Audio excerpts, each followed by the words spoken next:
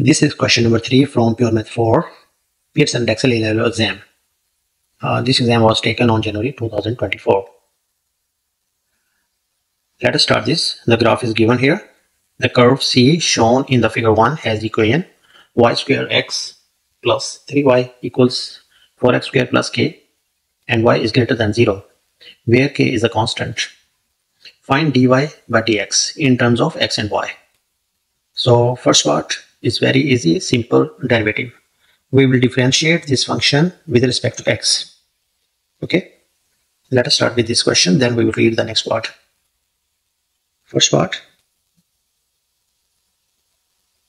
that is y square x plus 3y equals to 4x square plus k. Here we will apply the product rule. Because two variables are multiplying, we will use the product rule.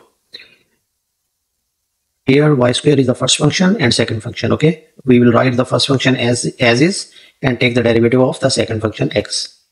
That is 1. Plus write the second function as is, take derivative of y as by using power rule. It will be 2y because we are differentiating with respect to x. So derivative of y, you must write it again. So it will be dy by dx. Okay. So here we are applying the product rule.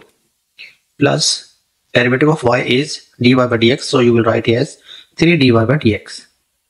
And here 2 will multiply with 4. It will be 8x. And derivative of any constant number is 0. Now we know that here dy by dx is common, and we will keep this y square to the other side. So this 2xy plus 3 and common is dy by dx. And this one will be 8x minus y square. Because this 2xy plus 3 is multiplying, it will divide the other side.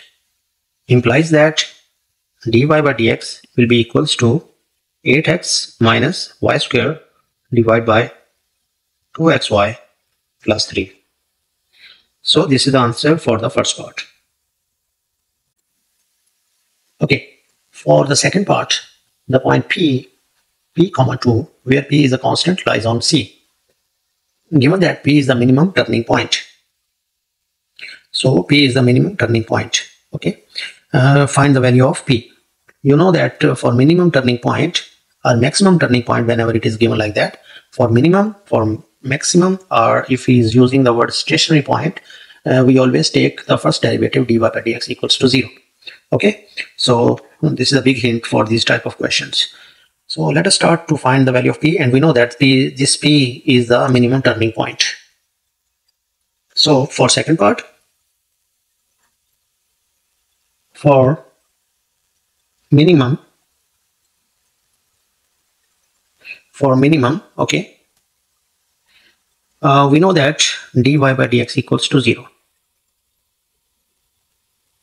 You can use minimum turning point, and P is the coordinate of P is P and 2.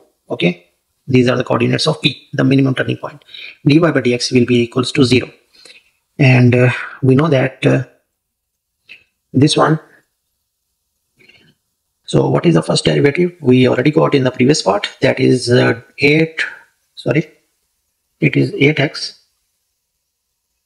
8x minus y square over 2xy plus 3 equals to 0. Because this is the first derivative, you can put over there 0. Implies that we can use here 8x minus y square equals to 0. Okay, this will multiply and you will get rid of this denominator. We know that this one is x and this one is y. So you can replace with x with p and y with 2. So it will be 8p minus 2 square equals to 0. Therefore, 8p will be equals to 4. This 2 square goes to the other side, and p will be equals to 4 over 8, and simplest form will be 1 over 2. Okay, so this is P. P is 1/2. Okay, so this is the first part. For the second part, we got the value. You know that now the coordinates of P are 1/2 and 2. Okay, uh, this lies on C. What is C?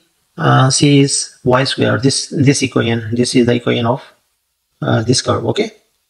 To get the value of k, we have to use the values of x and y. Okay, here. So it is equals to y square x plus 3y equals to 4x square plus k. Use the values of x and y. You know this is x and 2 is y.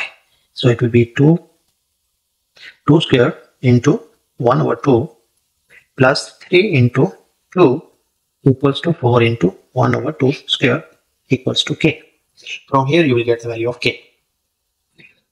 Simplifying, 4 divided by 2 is 2. 2 plus 6 is 8. So overall it is 8. So this is 8. And this is 1/4. 4 is cancelled with this one. It will be 1 plus k. And k will be equals to 7. So this is the answer for the second part. Question 3 is done. Again, if you have any doubt, any question, please ask me in the comment box. Thank you.